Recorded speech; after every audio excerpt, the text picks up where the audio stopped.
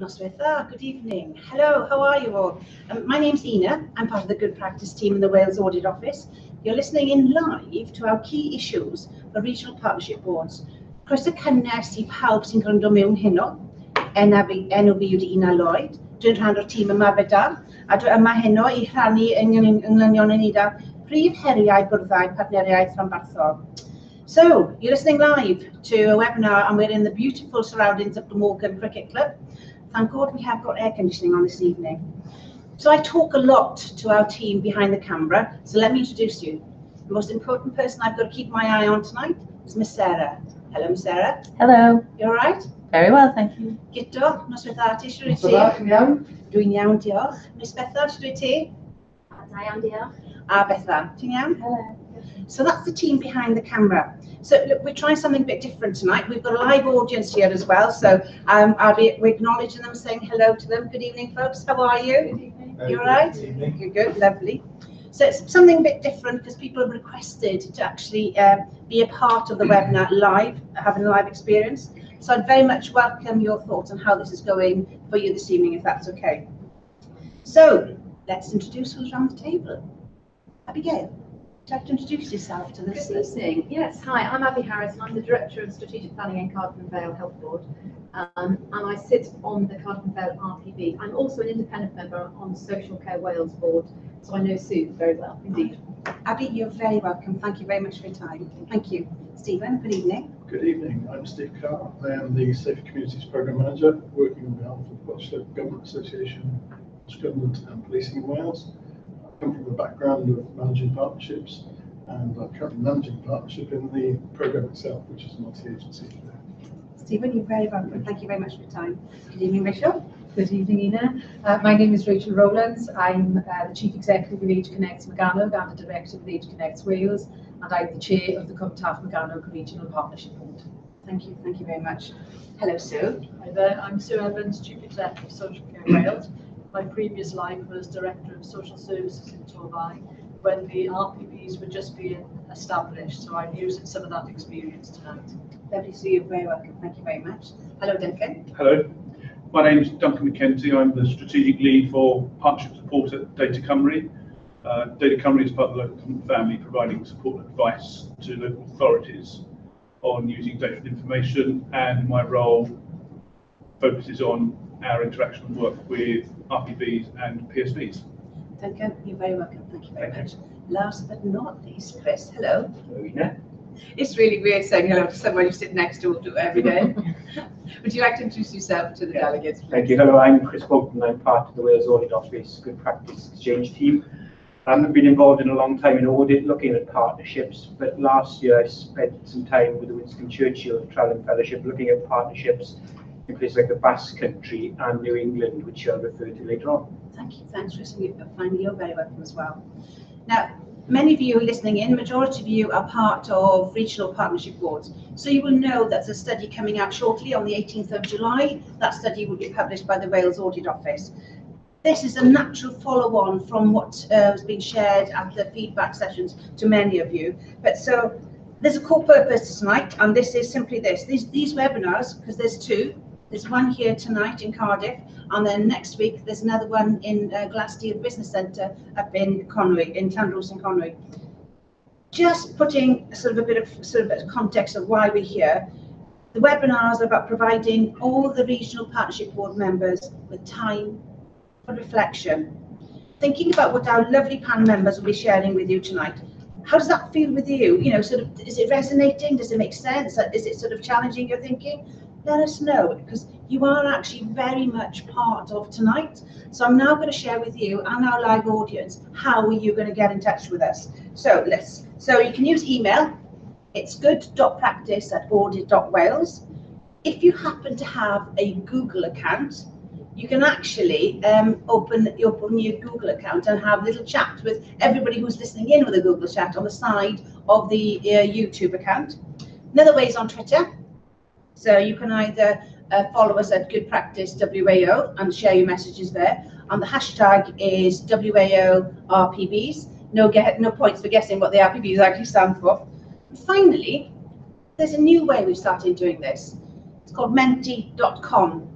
So if you tap into your phones or your iPads onto menti.com, it'll ask you for a code, and the code is 591918. They've written it for me over there because I'm rubbish memory for remembering stuff like that. I remind you during the course of the evening.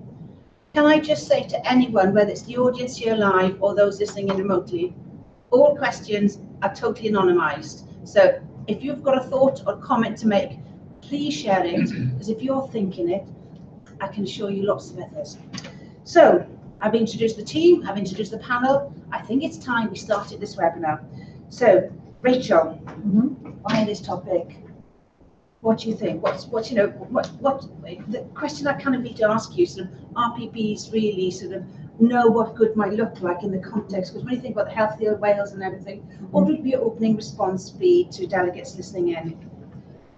Well, I think the first thing is that, of course, RPBs need to decide what good looks like for them. That's the first thing. Yeah. Because if they just go about the how do we do all of this without understanding what it is they're trying to achieve, then actually there's a great deal of time and presumably money wasted with all of the people in the room.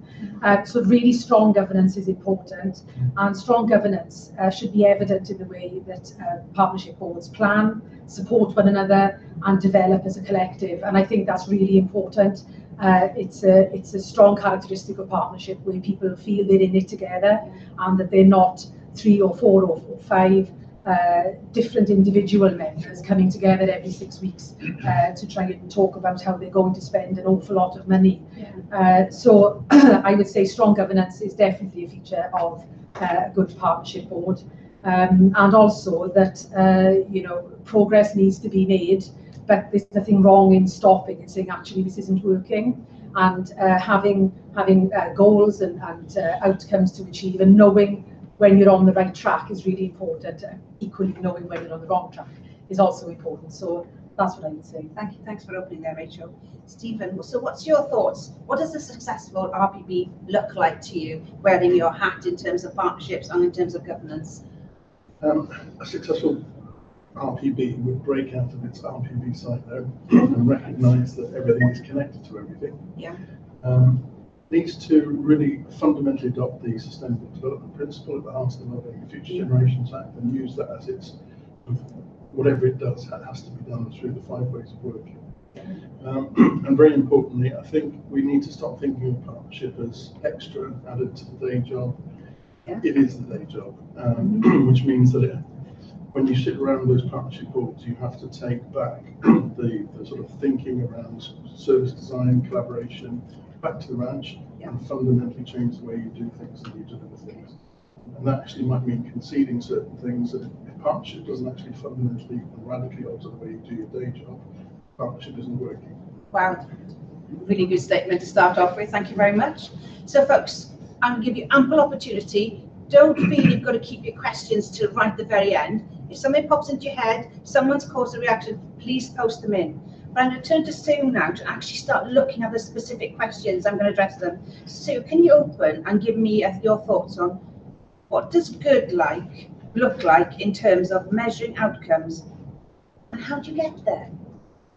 Okay, thanks, Ina, for that. It's a good starting point, isn't it? And I think for me, outcomes are useful because they help you focus on what citizens want and what citizens need. So you move away from an activity target or an outcome based on your professional judgment or a role that you're performing. And because we know people's lives are complex, it means that trying to achieve an outcome means many people have to get involved. It can't be up to one individual professional or one individual organisation. So I think it forces you to stop and think, why are we here? So it builds on what Steve has just said. It's about being clear on what the purpose is, and using outcomes are a good way of really testing out, does each of the partners play their part, what is their contribution? So things like results-based accountability, logic model, theory of change, they're probably more useful when you're thinking about measuring outcomes. It's very difficult to measure outcomes from a individual organisational point of view or an individual activity or professional point of view. So for me, outcomes give us those much more of a citizen-focused approach. The other thing for me is lost my track. I'll find it in a minute. Take your time. Things like commissioning services. You know, the tradition has been you're buying things or you're planning services based on activity levels. If we are thinking about outcomes, we have to change the way we commission or plan services. The front line very often know what needs to improve. Yeah. So for me, there's something about commissioning for outcomes. It's much more difficult to do, but it is the right thing to do, and it is complex. So thanks, great opener. Thanks very much. Thank you. So Rachel, as a chair of a regional partnership board, for you, what does good look like in terms of measuring outcomes? And again, how do you get there? Well, similarly to what Sue said, you know, I mean, I think success in progress it can only be measured by what it can say. We need to do much more around citizen stories and understanding the impact that solutions and interventions can have on people's lives. I think all too often, you know, it's all about what project leads and officers think, and actually the outcomes are sometimes far too focused on the outcome for the authority or the public body that's actually delivering the service. Early agreement by all partners on what the outcome is going to be is really important. Not to get too hung up on the individual roles and capacity of each partner, and you know, if the system needs to be broken, break the system and start again. Because I think again, far too often, you know, we see services wrapped around systems and people fitted into systems.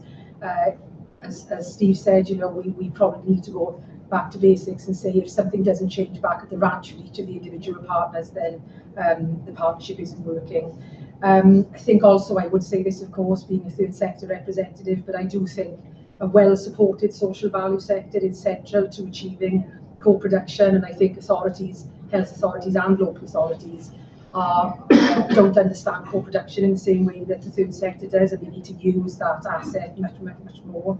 And of course, if we do this right, then actually the 20% allocation that's come from Welsh Government in this round of funding should increase to 30 and 40% in years to come, because we'd like to see less people coming into services, into statutory services, more people being supported by their communities, by their friends, by their families, and by community groups. So that's what I would say measuring outcomes is all about, making sure that you can feel it in the community.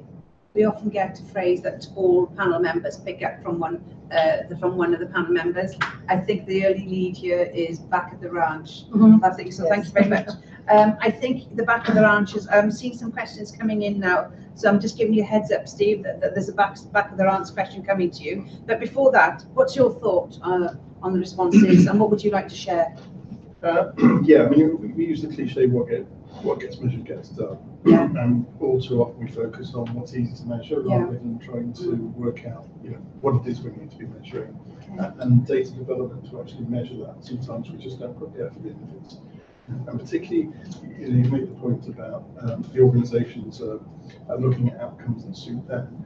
Actually, a lot of that's driven by the funding and the fact that the funders themselves, Welsh Government, UK Government, other funders, struggle with outcomes-based thinking, and so they keep asking for beacon counting, for a better word. Yeah. And what we're talking about are very complex issues, and they're not easy to measure. And I think the funders themselves, the fund organisations, have to actually accept that and say, well, you know, we need to give people the liberty and the room to explore new ways and different ways of working that may not actually yield, you know, outcomes that are immediately measurable by the next election. So I think we just need to break that stuff. Okay, brave words then. I love the word, the lovely use of the word liberty. I like that. Thank you. So Duncan, from Data Cymru's point of view, in terms of measuring outcomes, how do they get there? I will agree with what the previous panelists have said. I'll slightly disagree. I still think that performance data, understanding what organisations and services do, that is still important, and services and organisations need to understand what they do and how often and how frequently and how much it costs them. However, that isn't as important as understanding what impact their services have. And the only way you can really measure the impact of services is by talking to the people who receive or use those services. That is a difficult and relatively expensive thing to do compared to collecting performance data, but it is the most important data, and without it, services have no meaning. You don't understand whether what you're doing is the right thing. The other difficulty with getting good impact data by asking service users is that you are relinquishing the most important thing about measuring the quality of your services to the people who are possibly your harshest critics, and that's culturally quite a difficult thing for organisations to get used to. You're having a lot of nods around the table of what you said there, so I think it's quite a lot of support for what you're saying there. Thanks, thank you. Abby, do you want to come in on this one? Yeah, thanks, Ina. I mean, I think for me there are two levels.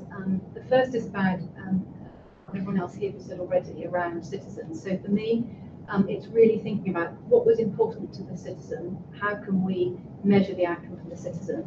And I do think we come from the place where we do like to over-intervene.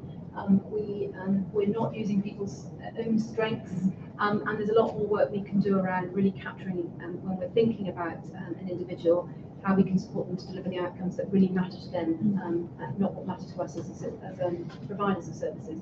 And I think the second bit then is about the system measures. And just reflecting on what Duncan was saying, one of the things we are trying to look at in RPB is, as system leaders responsible through the RPB for the whole system, really looking at what are the handful of dials that we can look at to enable us to see that we are achieving the system shift that we want to through our planning and system redesign. And sometimes we get caught up in the hundreds of performance indicators that sit below that, and it's really quite hard on your dashboard to see the wood for the trees, really. So we're really trying to think about what are the 5, 6, 7, 10 indicators that from an RPB perspective, right the way through the system, we are able to judge, are we getting the change across our system as quickly as possible, and is it at the scale we need to enable us to shift resources and to see the outcomes for citizens. So for me, it's at those two levels. Okay, thank you. Abby's lovely answer. Thank you. Thanks for that. Chris, do you want to wrap up the thoughts here for this particular question? I'm not sure I can add anything more sensible than what's been said. Just two things. One about it's a complex system, and the other bit, there's the story is the measure.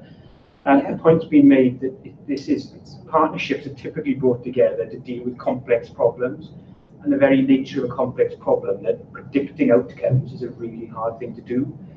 So if you're going to set outcome measures on something you can't really predict, there's a question of what on earth are you doing in the first place. People like Dave Snowden and Toby Lowe have talked about this. Toby Lowe ran a workshop in Wales back in March where this was pointed out, and came up with an example from Plymouth where they commissioned, I think it's adult social care services, about 80 million, and set no outcome measures on the procurement process other than some things about learning. This recognition, it's a really difficult thing to do in a complex process, something we're trying to get hold of some of the detail on. The second point about the story is the measure, it's been mentioned earlier. The people who really know what's going on in that system are the people who are experiencing it. So understanding what their story is and measuring that. The good things about that, the point of all the other measures, I think has been touched on, is they get gamed by people. You set a target, what was the phrase? What gets measured gets done. So actually, if people are gaming the targets, if you measure what people are saying, that's really hard. The point said, but that's expensive. There's examples. There are two people, Sue sat there and Katie there, were involved in measuring the mounting that went extensively into gathering people's stories using SenseMaker to analyse and to get an understanding. So measuring the mounting, I think, gives us a sense of this can be done, and it wasn't that expensive. I don't think.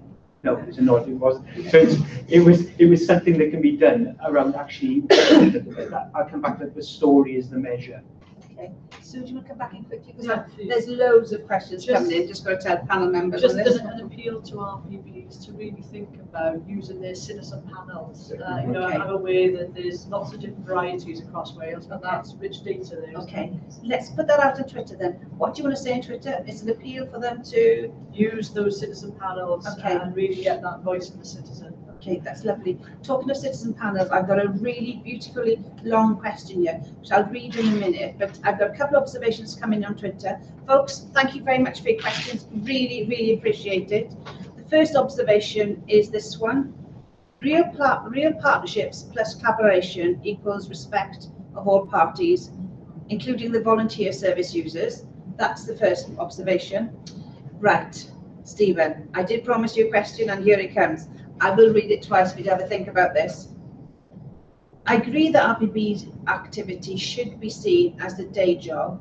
However, how does one cascade that approach effectively in a large organisation like a health board? That's a very fair question. I'm going to read it once again to give you time to have a think about it, because I know it's a tricky question, but let's see if we can unpick it. So let's have a go at this. I agree that RPB activity should be seen as the day job. However, how does one cascade that approach effectively in a large organisation like a health board? Yes. And breathe. Okay, let's go over this, shall we? I've never worked for a health board, but I've spent years and years trying to engage health board officials and officers in partnership work. Unlike local authorities, unlike police forces, unlike a lot of partners, there's no obvious command and control structure. So there's no clear, you can have a health board representative sat around your partnership table, and absolutely no guarantees that those messages, those things we're talking about, are going to get back to the overall board. So what I would say is take a completely different approach, and it's more about the collaborative commissioning of service, which, as long as you sort of co-design and you conduct your needs gaps analysis, you do service user engagement, you design your service, you work out what it is you need, and let the health board worry about whose job it is to work with you to commission that process. Okay, thank you very much for that. Panel, I want you to sit back for a minute and have a listen to this message and read it slowly. It's quite a long one, but I feel I have to read this out. So this message has come from a citizen, just trying to find their role here. As a citizen, I just want to see an effective, sustainable service. I don't care which legal entity it sits under. And to capture good based around what matters to me question, we need to transform the way we identify issues around people, not processes and organisational structure. It goes on. I recognise organisations have different wants and different cultures and methods of working, but if you're to truly develop transformational services, they need to have a look and identify resources in a different way. So this is the question to come into the panel now. I felt I needed to give you context what they're saying there. So are you ready for this? How does the panel view the need to develop a set of challenging principles and ethos in the way RPB works? Currently, RPBs develop bland vision statements which can be all easily agreed on, not to upset any partners, but their statutory third sector citizen care representatives who sit around RPBs. So how can partners in RPBs introduce more challenging ways of working to help frame the questions you've asked tonight? Thank you for your question, really appreciate it. I need to give the panel time for that to sink in. Do you need me to read any other part of it, or is anyone happy to have a go to this? Me to kick it off? Yes, please.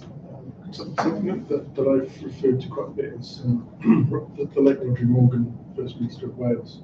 I think most people are familiar with his clear reporter speech, where he's trying to talk about the differences between Westminster Labour and Caerdydd Bay Labour.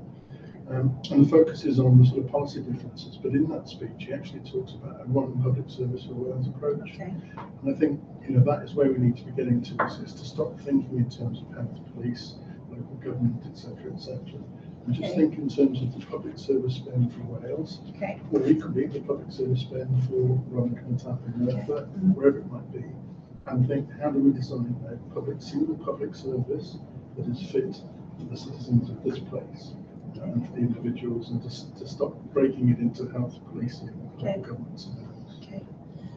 Stephen has started off with a response to your question. Is that getting in the area where you think you're looking at? Does another panel member want to come back? Abby, do you want to come in this one? To chip in. I think it comes back to something I alluded to in the first question, which is about actually what are we all there to do in the first place? We are there to think about how can we make it better for the citizen in the patch that we're working. And we're really trying to do some work where we focus our thoughts. We're using a character called Win. So we are trying to make sure we have our conversations, which is, okay, so how are we going to make this better for Win? Leave your organisational baggage at the door and come in and not think about, well, oh my God, that's coming out of my budget, or how are we going to manage this, but think about actually what's the right thing to do for the citizens. And I think sometimes we put the barriers in the way from our frontline staff being able to do the right thing. I think quite often They have got lots of good ideas and ways of cutting through the bureaucracy and different ways of working. And again, one of our jobs as system leaders should be to help break those things down, to enable them to do the right thing. And if that's spending a bit more on domiciliary care that's coming out of the budget that wasn't previously paying for district nursing because actually it's the right thing to do, that's the territory we need to be getting into, where we are using all of our resources in a different kind of way.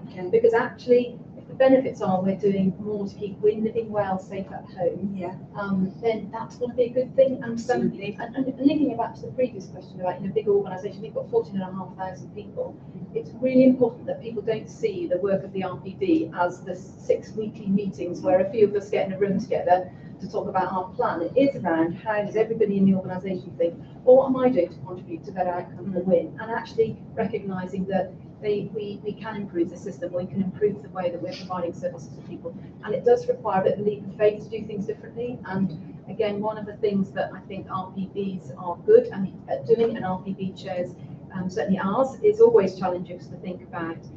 Let's not be afraid of having the difficult conversations. We need good relationships and trust with one another to be able to do that. But actually, we do need to get into some difficult territory. Lovely.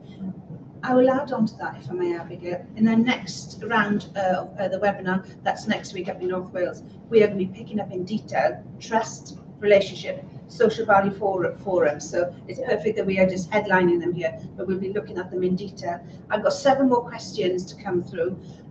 But I'm asking everyone listening in tonight, is this resonating? How do you feel about the responses you're hearing so far?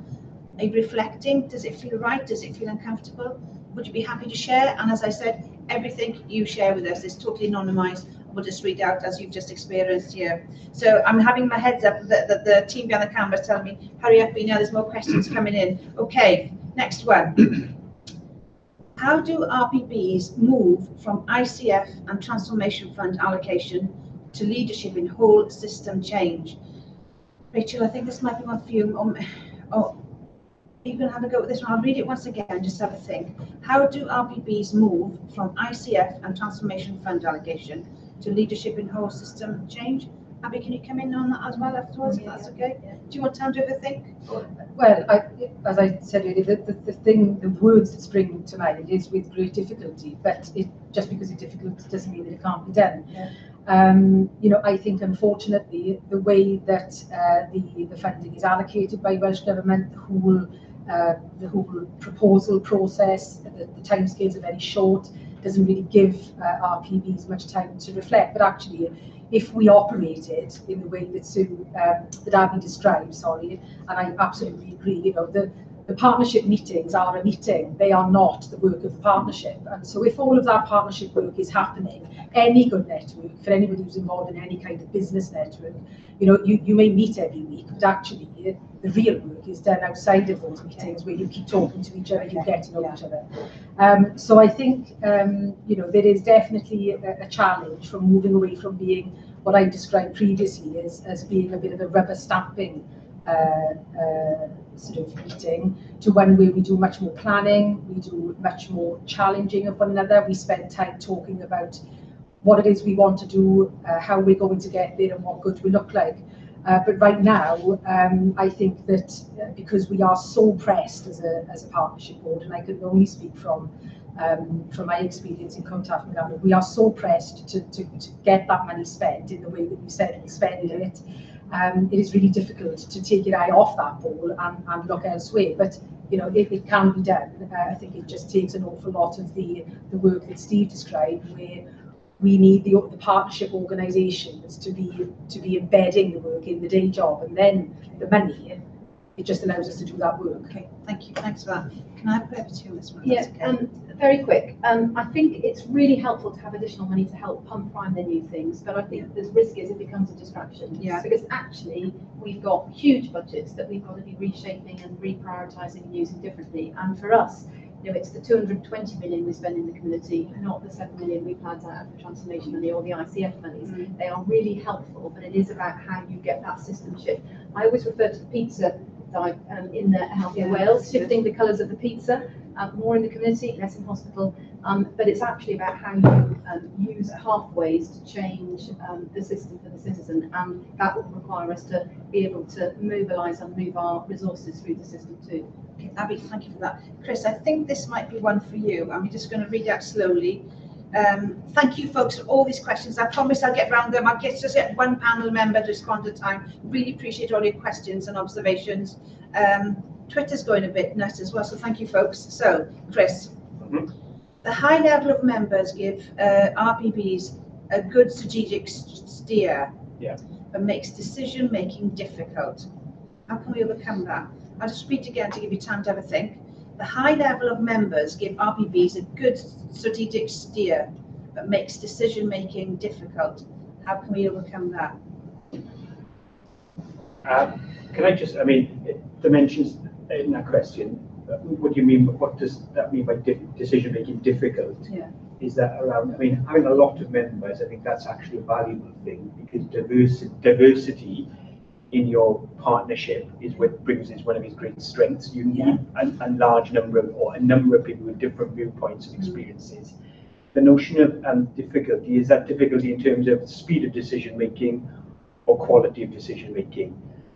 There's a kind of a glib thing to say, quick and wrong or long and right, and sometimes some of these some of these things will take time to get right. So perhaps the speed, it's better to take time to get a right decision. So it's not a kind of all or nothing answer. And the other bit about difficulty in decision making, if it's about not sufficient, not a good quality decision, I think that might come back to one of the other questions we've got about the type of data the partnership boards use. So every way decision making is difficult, but So to come in on this? Yeah, I think for me there's something about transparency as well. So if we're to include people and we want their views, you have to be transparent. It does take time to share the intelligence, the data, agree what the priority is, and then implement whatever your plan is collectively, because no one person can do it on their own.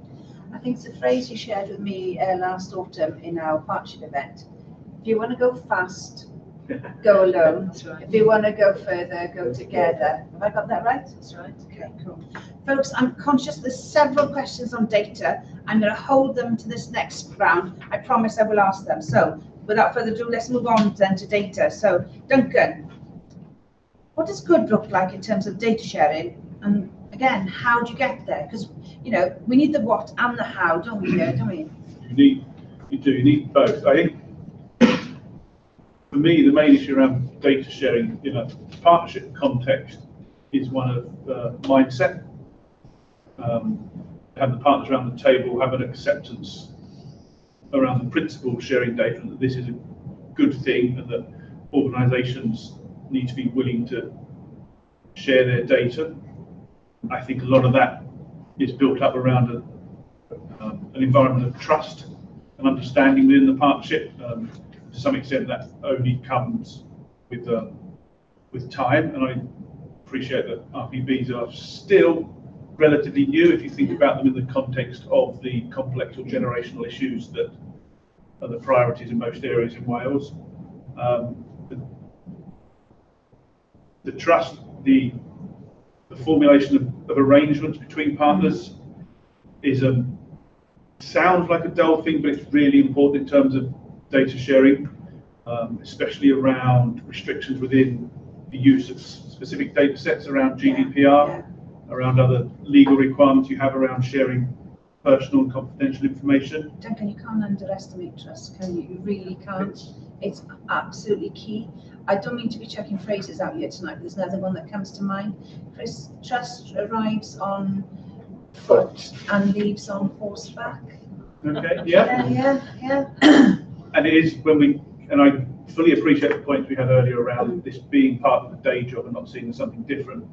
But in a partnership environment, trust between colleagues is the key to this, and that both operates at a partnership level, so the actual members of organisations who sit on partnership boards, but also at an operational level within the individual teams within organisations who will be sharing data, and that's something that takes time. Thanks, Robin. Appreciate it. Just let you know, Duncan, there's several questions coming on data. A couple of them are quite similar, so I might just sort of condense them together. Abby, can I come to you on this, if that's okay? I'm just building on what Duncan said. I mean, for me, again, it's about different levels, isn't it? So we need to enable our frontline staff to be able to share data where that's going to make the best decision making and enable people to do that well. I think sometimes people feel protected by the data protection legislation and not kind of hide behind it, but it's sometimes, I think, gone to too readily in terms of reasons why we can't do something. And it's, for me, it's more about reasons why we can and how do we make it safe and appropriate to do so. And I think then up through the tiers, in a sense, there is something about how do our performance, how does that data come up to kind of enabling us to have a set of performance metrics and kind of key indicators that enable our managers to work effectively together, to seeing across the system how things are performing and how things need to be changed. And one of the things we're looking at is how you get much more real-time data so that you can see if you're making an improvement in the system, you're not waiting to look back over a quarter to what impact have we had in terms of the change that we're making. So one of the things that we're doing is looking at trying to introduce a system where actually we get daily real-time data. We're doing that for parts of the hospital system at the moment, and that's really brilliant with our clinicians to enable them to see what do we expect to happen. This happened, well that's good. It's in line with what we're expecting because we've made a change. And we're currently trying to join up with the local authorities and the Welsh Ambulance Service. So if you get a whole pathway approach, we haven't got there yet. We haven't unlocked everything yet. But for me, it's about enabling us to see across the system and enabling people to have real-time sense of we can improve them. We can see what's happening. Thank you. Before I hand over to you, Stephen, I think I've had some observations in from another citizen rep, and this person says, in response to what you're saying, train yourself to let go of everything you fear to lose. Always pass on what you have learnt. And then the third one is, there is no try, do, or don't do. No, I think I've said that wrong. I'll try that again. There is no try, do, or do not.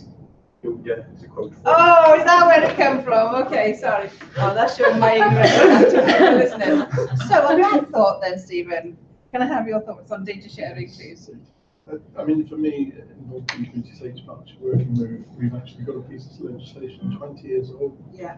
The ability to share information without the individual's consent in order to prevent and reduce crime. But we're still not cracking it. I mean, what I said about the public service, single public service ethos, we need to invest in data. And since austerity kicked in 2010, what we've done is the opposite. We've disinvested in systems, we've disinvested in analysts, we've disinvested in data development. And the reality is, your Tesco's, your big companies invest a huge amount in business intelligence. Yeah. And that's why they get their marketing right, that's why they get their customer bases right, that's why they get their services and products right. Just put a different angle on it, haven't you? Call it business intelligence rather than data. Doesn't that put a complete different ethos on it, doesn't it?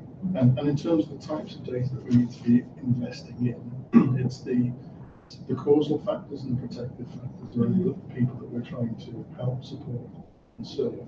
So it's not just about looking in the rearview mirror and what's happened, what the tragedies, what the circumstances are, and how we have to respond to those in crises. But what actually led to them? Where could we have intervened?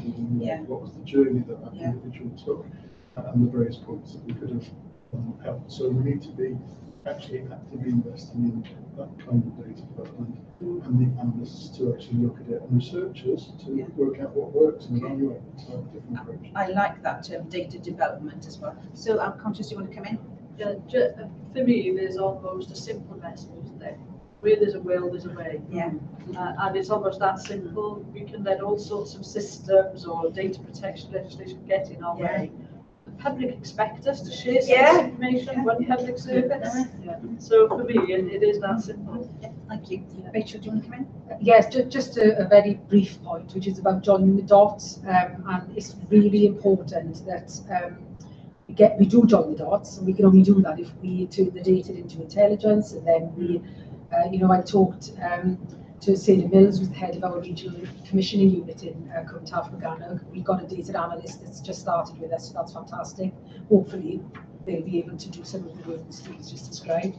But we've got to get the balance right between quantity, quality, and impact. And if we can't get that right, we'll never really know, the difference that we're making. And from an RPB point of view, I'd like to see our meetings where we spend a third of the time looking back, then the 2/3 of the rest of the meeting looking forward, using what we just talked about to say, okay, so this is what we've just been told. What are we going to do now that's different? Because if we carry on doing the same thing, then nothing will change. Why are you surprised you're going to get the same answer? Yes, The same that's response, right. isn't it? Yeah, perfect. Thank you for that. So, Chris, wrap this up for us in terms of data sharing. What's your thoughts being going around the table and summarising it? I think it's interesting that, there are examples out there of people, and there's people and processing here, and there are people setting the tone in organisations. That's a big influence on what people do. And I keep thinking of listening to Hugh Jakeway in an event, I think he was in North Wales, where he spoke, and he stood up and said, I'd rather be stood in front of the Information Commissioner's office, being hauled up for inappropriate sharing of data than standing in front of the coroner because someone was injured as a result. And I think that sets the tone. Places like fire and rescue services in the third sector are already in this space, and why can't others be there? And there's examples that go back to 2012. There was one, the Cheshire Fire Rescue Service, Age UK Cheshire, the health service was sharing data with Age UK Cheshire, who were then taking it from other data sources and identifying vulnerable people working with the fire service. And this was back in 2012. It's been done. So back to the future on this. So yeah, lots of examples there. The other one thing is we talk a lot about behaviour change in public services. Make it hard to do the wrong thing, and there's some think about perhaps designing some of these data sharing services that make it hard to do the wrong thing. So it would be more like Hugh Jakeway. And that's exactly what you think of saying. Well, I said the flip. I said remain focused on doing the right thing. Yeah. Okay. But then you avoid doing the wrong thing. Yeah. So, folks, you've had the panel's thoughts in relation to data. What are yours? What are your experiences? Do you want to share those with us? I've got some couple of questions already come in, but I've also got some observations on Twitter again. Does the bureaucracy inherent in public sector funding, and they've mentioned ICF, influence the production of bland mission statements removed from our citizens' everyday experiences? Nice one. I'll read it slowly once again. I love seeing the whites of the eyes of the panel members in the nicest possible way, because they're lovely. Does the bureaucracy inherent in public sector funding, ICF in brackets, influence the production of bland mission statements removed from our citizens' everyday experiences? And there's been a response on Twitter to this, saying that there's PGGCWWCP. Unfortunately, I'm not sure what that means. So if the team behind the camera can let me know what that means, that's what's coming on Twitter. They include the volunteer service user representatives at board meetings to obtain views from what's the point talk about in terms of moving the mountain, measuring the mountain. I beg your pardon, I meant to say that one. Is that the West Wales RPB? Is that the... I think you might be thinking about it now. Yes, they've just nodded and said yes. So that's the West Wales Regional Partnership Board. Okay, just for me to make clear. Okay, so let's get some of these data questions answered then. Right, folks, there's several data questions coming through. I'm going to take this one from now because it actually combines several of what you're saying. So, how do we show meaningful impact with robust evidence in 18 months, particularly for long-term impact projects? And how do we direct core resources based on that? Duncan, can you take the first part then? How do we show meaningful impact with robust evidence in 18 months, particularly for long-term impact projects? And so can you pick up on how do we redirect core resources based on that? Duncan, are you happy to take that? So the first point about showing impact, I think there needs to be a reflection at the start of all these processes that an awful lot of what we're trying to deal with here are complex or generational issues, and that the ultimate end goal is going to be something that is 10 or 20 years away. So that obviously doesn't necessarily fit neatly into what you would consider to be kind of traditional planning or reporting cycle. So the one thing here is to have a variety or a range of milestones within your priority. To have an eye set on the end goal what ultimately good looks like, but to also include a series of shorter term outcomes that you need to achieve to get to the end goal, and that they can be your way of showing progress in a short-term basis. Thanks, Grant.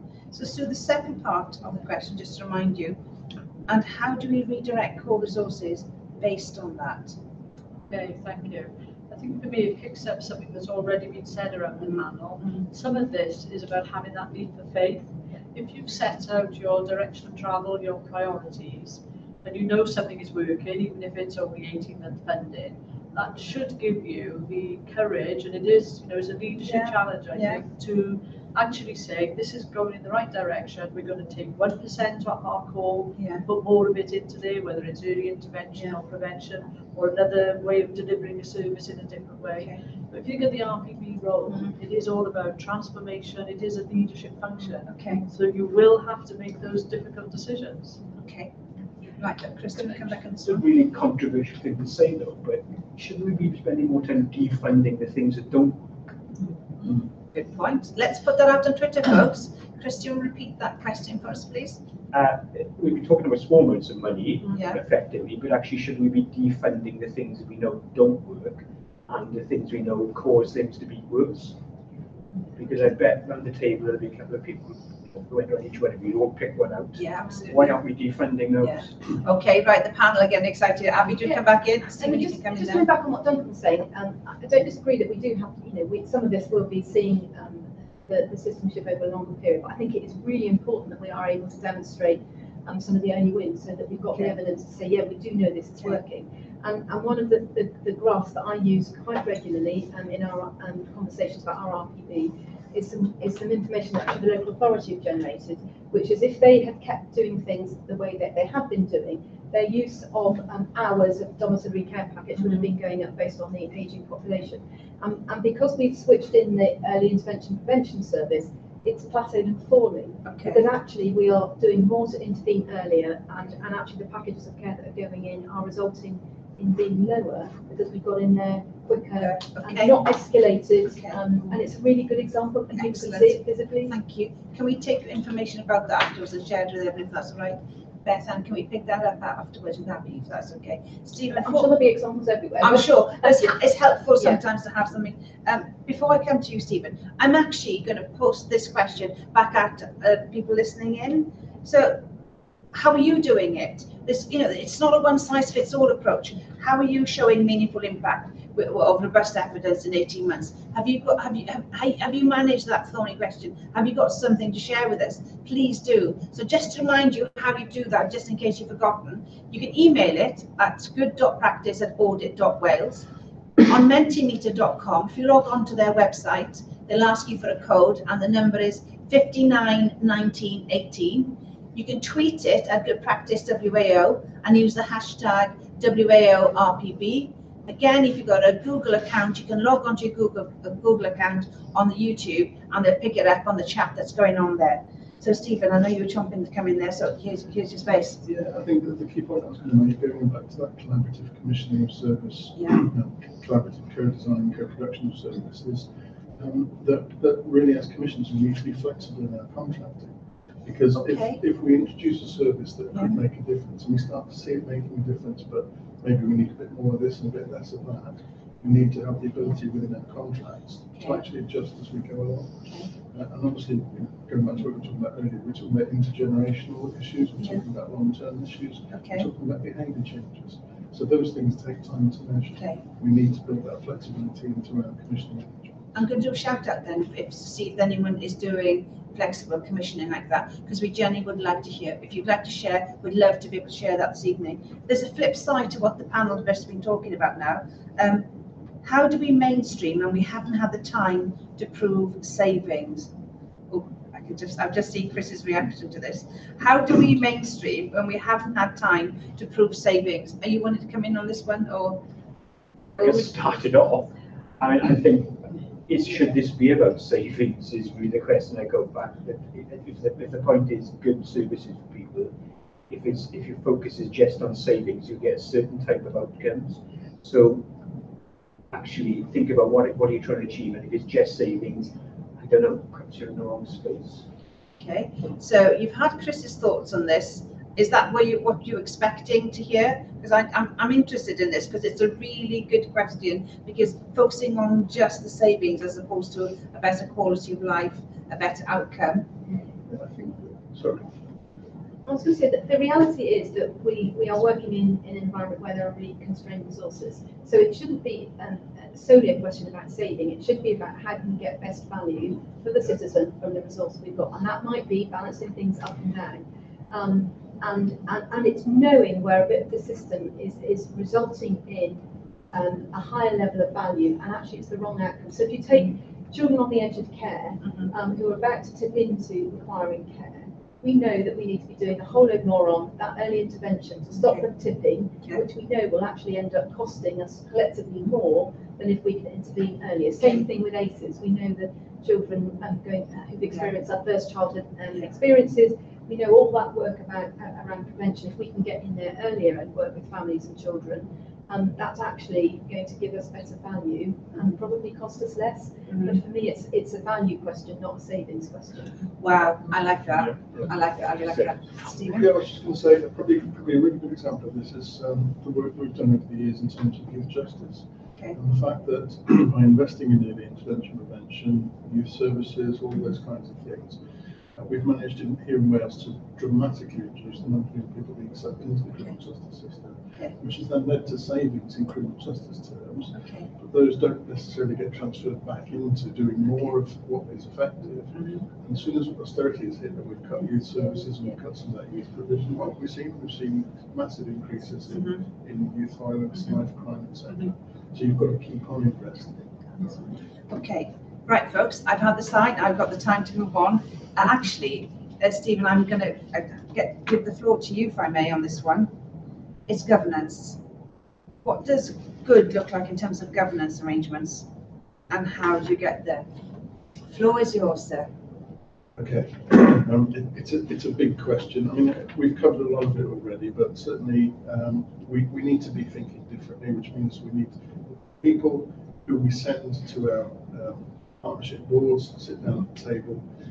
They need to have the flexibility, the framework, the authority to sit there to discuss these things, have the difficult conversations, as you said, and to take back those ideas in terms of different ways of working. You know, the user voice, the citizen voice, you know, those critical voices, if you like. You're not doing things right, you're not doing things well. But I think fundamentally it does need to change the day job and the way that we do things. I think we need to be, if we're going to work in partnership, we need to be prepared to give things up. You know, there's an old saying, you know, certainly from the times of community safety partnerships, where, you know, it was a group of people sat together in mutual loathing in pursuit of funding, basically. You know, we need to be able to say, actually, we'll do this differently if you do that differently, and we will get these much better outcomes. One of the other things that I hear so many times, and I've seen it time and time again, is that, you know, organisation A will send somebody to a partnership meeting, and they'll be there for that, and it might be children's services. So they'll talk about children's services and they'll have a nice conversation with people. Then they'll go to another meeting which might be about adult services, and they'll take their children's services hats off and put their adult services hats on. And then when they go back to the ranch, they take both of those hats off and they put their council hat on. And it's always baffling. You know, every partnership meeting I go to, every organisation meeting, I'm thinking about those themes that we're trying to address in partnership. I think, you know, we touched on service user involvement and citizens. I think you must have their voices at the very heart of what you're doing. Because you can design the best system and the best approaches in the world, but if it's in the wrong place at the wrong time, it's inconvenient, then people aren't going to use it. It's going to be a failure. I think we need to stop thinking in terms of geographical silos, actually start thinking in terms of where do people live, how do they live, do they use the M4 for instance, or do they use the A470, and how many people from Philly look to Newport services, or do they actually look to Caerdydd? You know, it's how people travel and how they live their lives, and as public sector partners we need to be thinking, you know, rather than a Gwent service for people in Philly because they're in Gwent, actually maybe that's more about Cardiff service because they just take that short trip down the road. You know, so I think we just fundamentally need to change our thinking. Okay. Thanks for kicking off that. It's a really rounded view as well. Sue, do you want to come back in on this and add to that? Yeah, for me, there is something about the transparency of the arrangements. I mean, being part of the Measuring the Mountain Citizens panel, one of the things that came strongly from there was people didn't know who the Regional Partnership Board was, how do they influence it, where are the citizens panels. So if we really want these to be the machinery of making things happen, we've got to enable citizens to get around the table and be part of that decision making. That's a critical thing for me. Okay, so given what Sue was saying, Rachel, what do you want to add to this? Given what Stephen said, what Sue said, what do you want to add to this in terms of governance? I think that there does need to be, taken on board what Stephen says about transparency, etc. But I think we do need to be realistic about the complexity of some of the governance arrangements of each of the partners, and they are there for a reason. They are there to protect and to develop and progress the work of those individual members.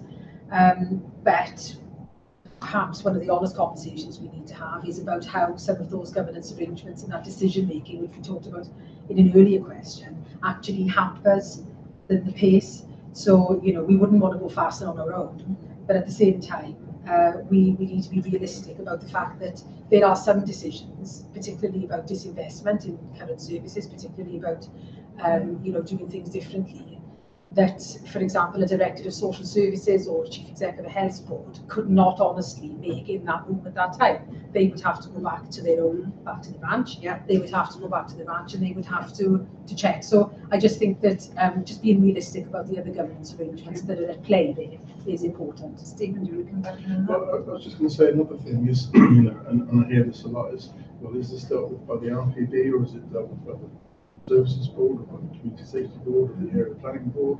And the reality is, if people do remember local service boards and the Beecham report that said we need to overcome organisational complexity and be citizen-focused, place-based. Okay. But there's probably enough scope in the legislation without anybody changing anything.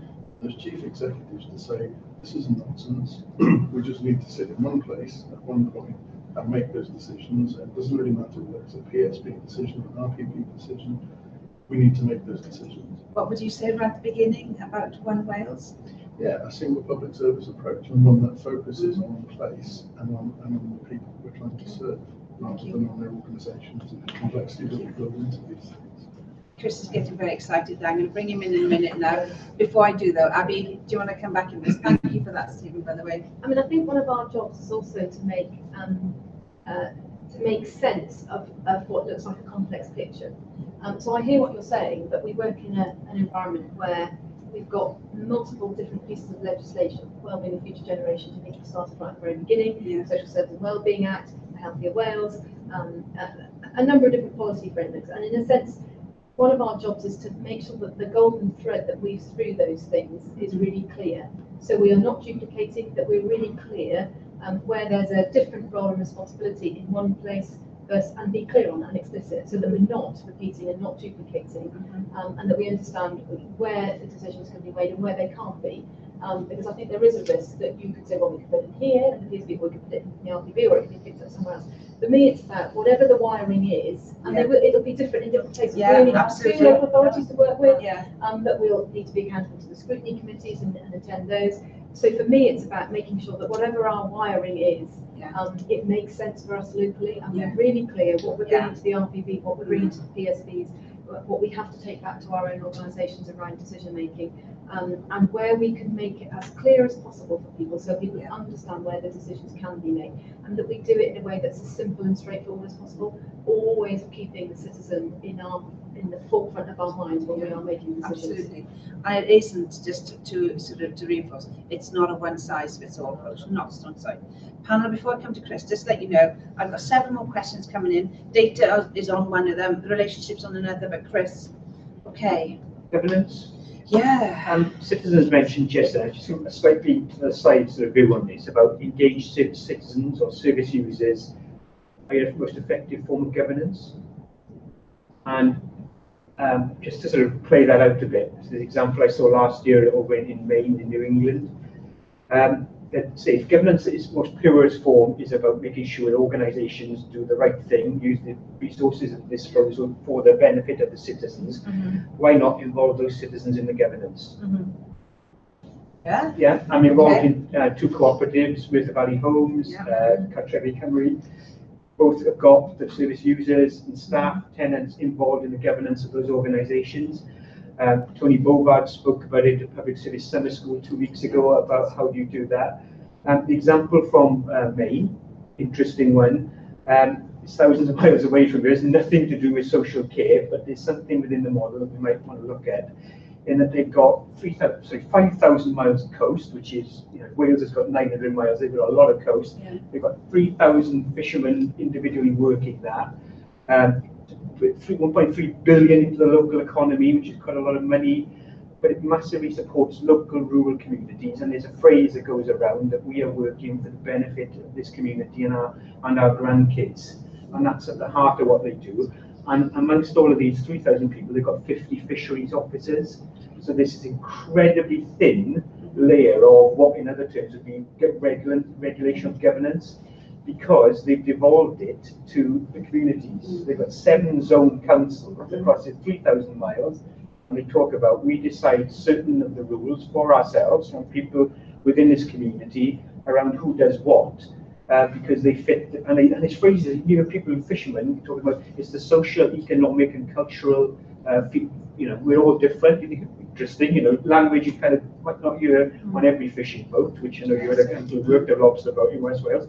But the notion of that is what they've ended up with. By anyone's measure, it's a very productive and highly sustainable fishery that just keeps growing and is maintaining rural communities across 5,000 miles of coast. These zone councils are the ones that do it. And I see this bit about whether people are allowed to influence their own rules that matter to their communities. How we translate that to social care, I'm not got a clue.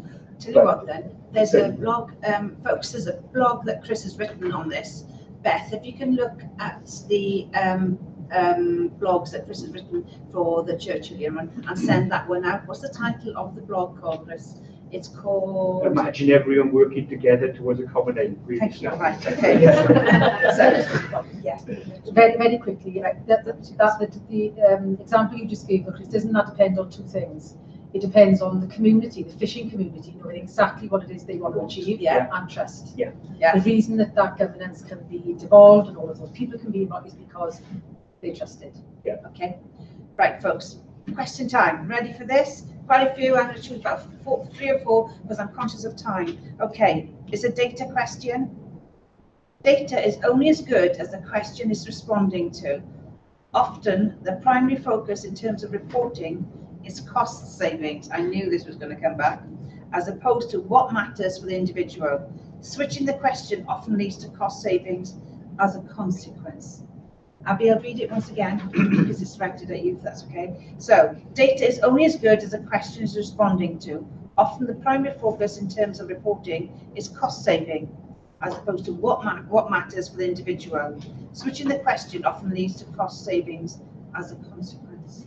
I mean, I think for me it comes back to what I was saying before about really thinking about value rather than cost, and looking at how you can make the very best value with the resource you've got available. Would you make that distinction for me, value, cost, then? Give me a distinction. So I guess it's about triangulating between the outcome that we're trying to achieve and what's the most effective way of delivering that within the resources we've got available to us, and giving the right kind of quality and as I said, the outcome for the individual.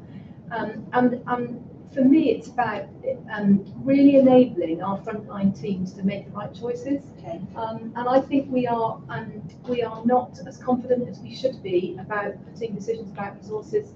And you were kind of giving an example about that with your fishermen, about enabling resource and decision making to happen actually quite at a low level. We get people signing things off by managers, and they've got to get their managers sign things off. And there's something about empowering people to think about how they can improve what they do, and so making sure our frontline staff are all about how they can make improvements from a citizen point of view. I spent a couple of days up in the Toyota factory in North Wales and a few weeks back, a few months back.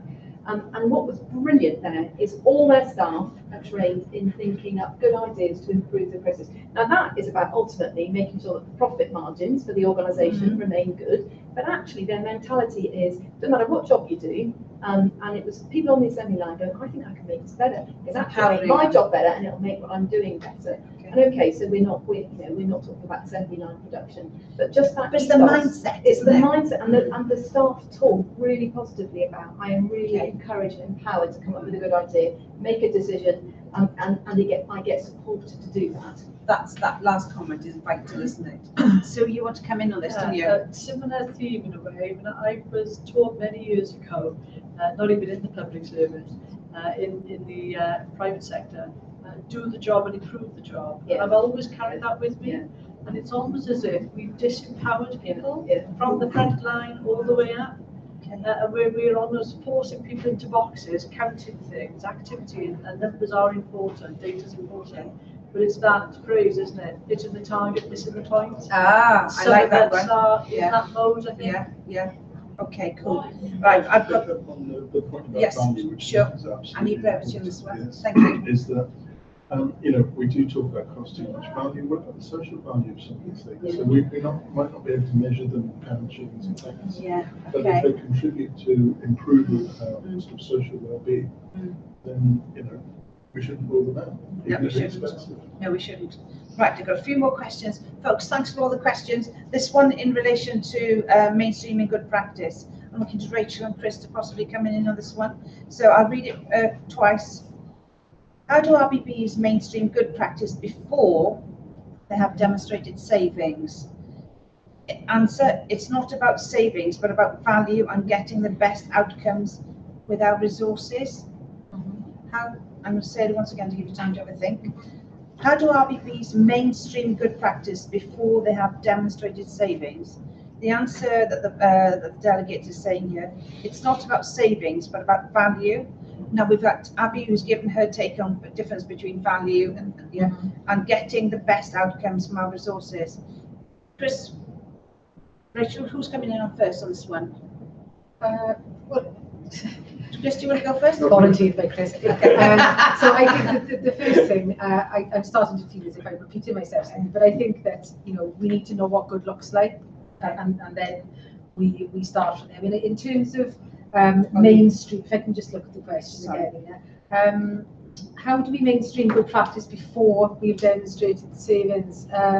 I think we go back to the earlier answer that it shouldn't be about savings really, and that actually if we do the right thing or we avoid doing the wrong thing, and we focus on this is what we've all agreed as a partnership is the right thing to do to achieve whichever one of those outcomes, from based on the area plan, based on all of the work that we've done through population needs assessment, etc. The things that we're trying to achieve are not many. They're quite limited, really, but they're big. Okay. And certainly in the case of Cwmtaf Morgannwg, very ambitious, as I'm sure the other partnership boards are.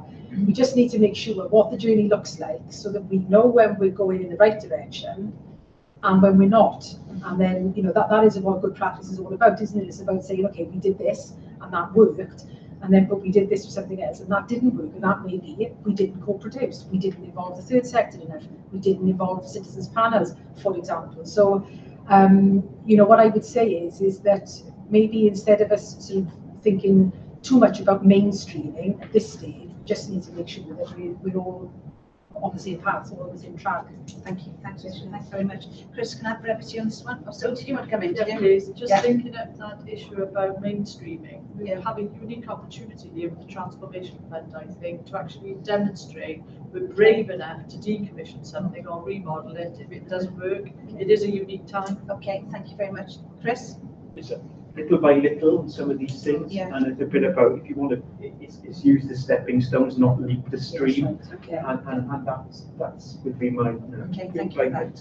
I've got one more question coming in. I need to ask this one, and we've got to move on. Duncan is kind of responding to your observations on the 18 months. So it says, in terms of showing meaningful impact in 18 months' time, we need to take responsibility for our impact beyond our immediate sphere of influence, the wider ecology. So perhaps it should be about being relationship-centered.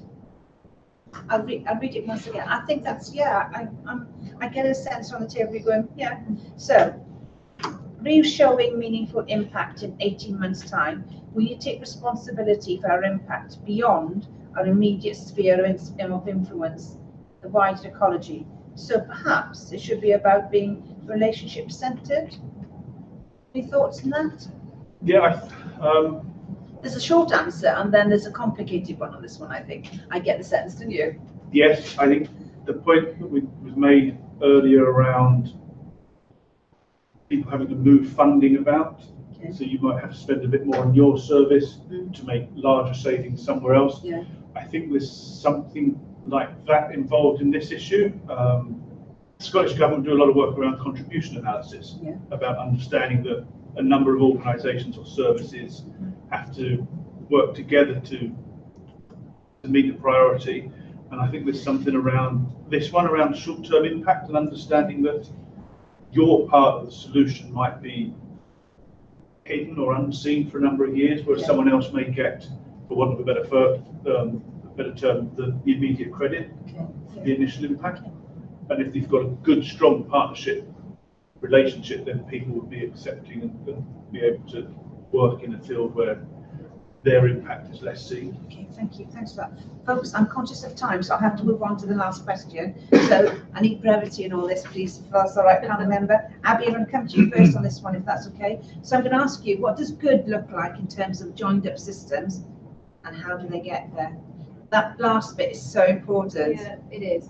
And I always think about it from being a citizen myself, and in various different we all ways, are, thinking about you know, my dad, my in-laws, and what it should feel like for them. And as we were saying before, I'm an avid jigsaw puzzle doer.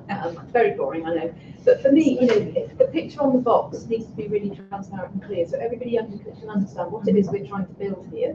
And then from a citizen's point of view, when you've finished your jigsaw, you can hardly see the joins. So people can understand where all the pieces play an important role together in terms of a whole system.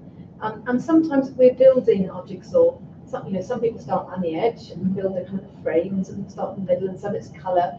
And we will do things in different corners. I've got to find the and four we do it in a corners. different way. But and sometimes you are having to make decisions without perfect knowledge. And you go, well, I'm not really sure where this bit's going to fit, but I know it's the right bit, and we need to fit things together. So for me, it's joined up from a citizen point of view means that you can't really see those cracks between our organisations. From a lens of a citizen, I can find my way through the system.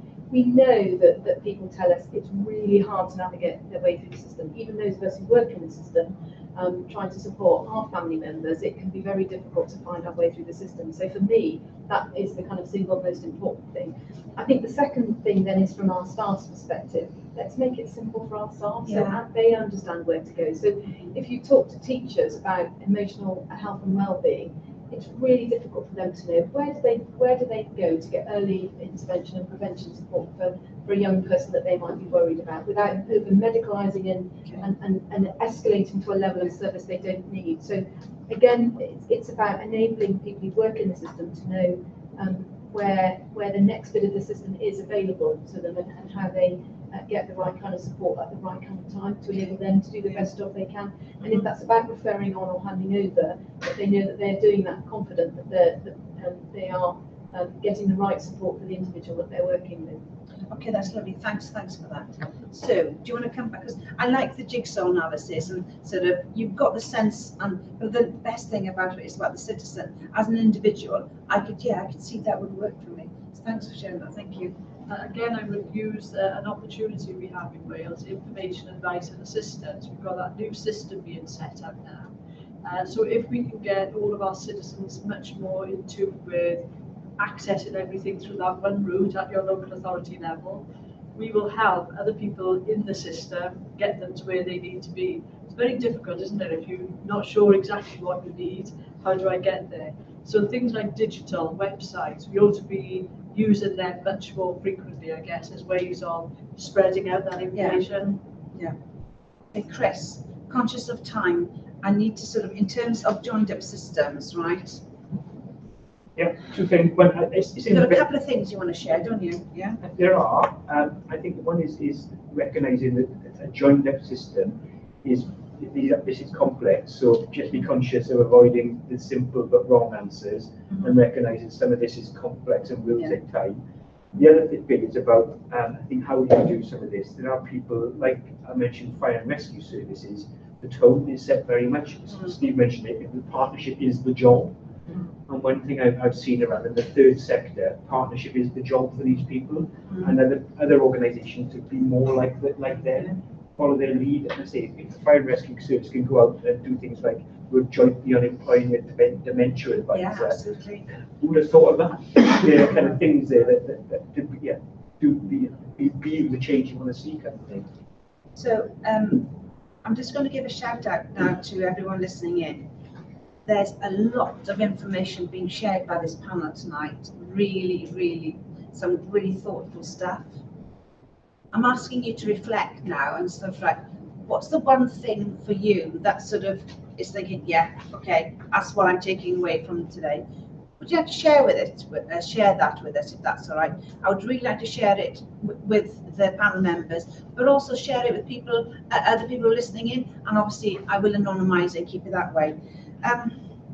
Talking of one key point, Abby, there's been a lot being shared on the table, and because you get to go first, you can choose whatever you like.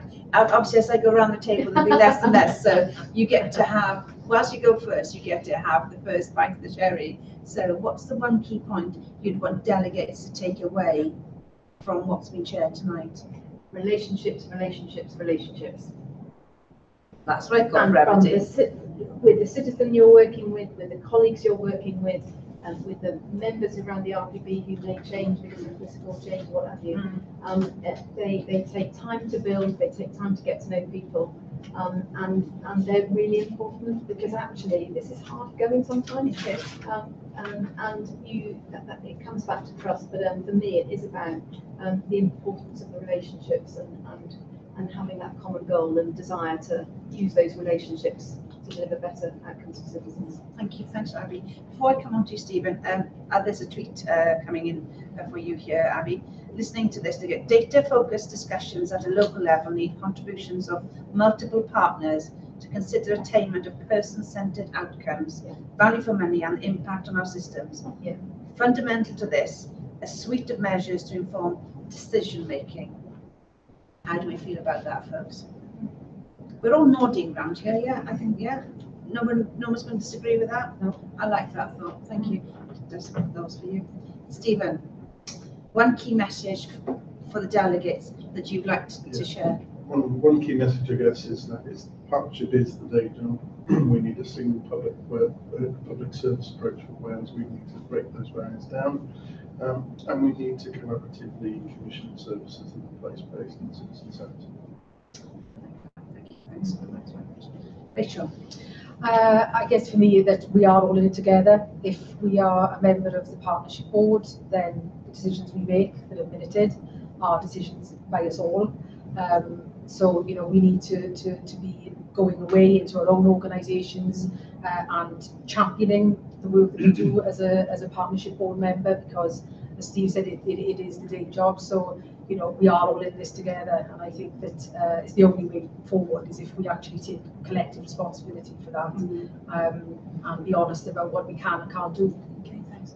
Thank you very much, Rachel. So, what's the one key message for you? It's hard work, and it's worth it. And for me, there's something about taking time out regularly, pause and stop, and having a think, are we going in the right direction? Go on that journey together. That's what this tonight is a lot about, that, because you can have these thoughts, these discussions with your colleagues in a very safe environment. And some of the things that you've said tonight, look, that some of the colleagues will think, "Oh, that's not me," but obviously maybe tomorrow and sort of have time to say, "Well, actually, maybe I should be doing that a bit differently." So thank you for that. Thank you, Duncan. I would say, as a preface, one of the things that came out of the Academy of Wales Summer School was this idea of giving yourself. It's not a luxury because it should be stuff we do all the time, but giving yourself the chance either as an individual or as a team or as a service, to sit back, have a think about what's going on, and give issues time and the justice they deserve. One key point from tonight is that we need to measure impact. We need to understand what difference our services are making, to really understand whether we are doing the right thing, and that involves talking to citizens and people who use the services to understand what difference they make. Thanks for that, thanks Duncan. Chris, before I come to you, I'm just going to check with the team. Any final observations, thoughts coming through before we wrap this up in a couple of minutes? Just check in. We're good? Okay, thanks. So Chris, what's your one key message? Mine am very good at carried. It's all about the love. Absolutely. It really is actually. So yeah, picking up on relationships, I think it's partnerships like being married. And I just celebrated my 30th wedding anniversary. My wife's on a boat with my mother at the moment. So, but the point is, I think you both. That's love. That's love. It is love. Which, I mean, you both got to have something you believe in. You need to get to know each other, which is a really important part of developing trust. And you've got to need to do what you say, which is part of developing trust as well. And I say it's okay to disagree on things. A bit of constructive debate is fine. And I think it's okay to have friends outside of the marriage or the partnership, because they add to the richness of what's going on, and take that further on. But yeah, it's all about the love. Okay, thank you. So folks, I'm just going to say to you now, in terms of, you've heard some really thoughtful observations, some challenging observations this evening. Where are you when you head with this? Would you like to share it with us? More than happy for you to continue sharing on Twitter, on email, and we'll pull it all together if that's okay.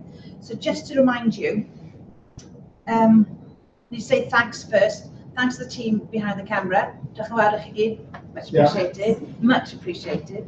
Can I say thank you, Abby? Thank you, Stephen. Thank you, Joe. Thank you, Sue. Duncan. Thank you, Chris. And thank you to our audience. And just to remind everyone, next week up in Llanrwst in the Glastir Business Centre in Conwy, we'll be having a second round of these webinars. And again, they'll be televised, recorded, and we'll take it down and transcribe and translate and put it back up in a couple of weeks. I need to say thank you to you folks for all your lovely questions, your challenging questions. I really appreciate it, because this is all part of sort of understanding where you're at in terms of the journey in relationship to the regional partnership boards. Did I say parsnips? I didn't mean to. I honestly meant to say parsnips. I do apologise. I really have. Need my next cup of tea. So thank you very much to you. Dyn ni'n ddiolchgar iawn am eich cefnogaeth heno. Dyn ni'n ddiolchgar iawn am gyd o'ch cwestiynau. Os mae unrhyw gwestiwn ydych chi ynglyn â chi wedi clywed hynna, I'm happy to cymeryd it.